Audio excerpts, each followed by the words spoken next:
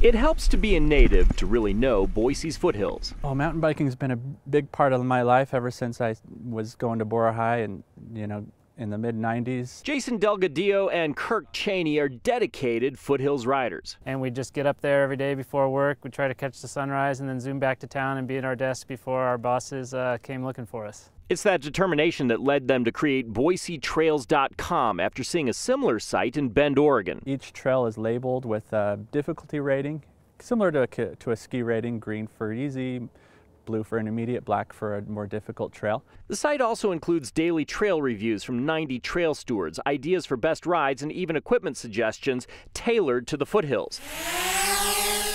Plus, they've got a drone.